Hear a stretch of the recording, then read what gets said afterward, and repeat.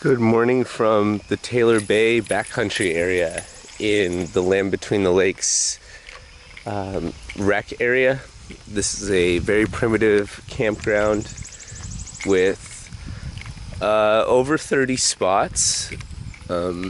Most of them all are the same. You've got a gravel area with a picnic table and a fire pit, and that's about it. It's a small campground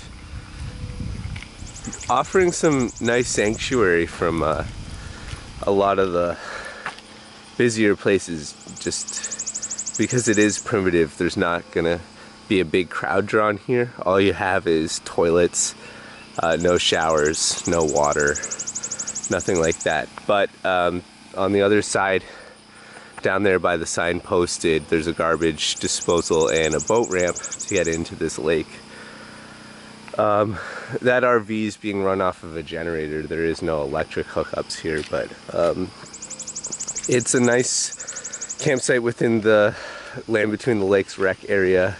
Maybe if you're gonna go hiking, or maybe you just want a place a little bit further away from the more popular places within the grounds.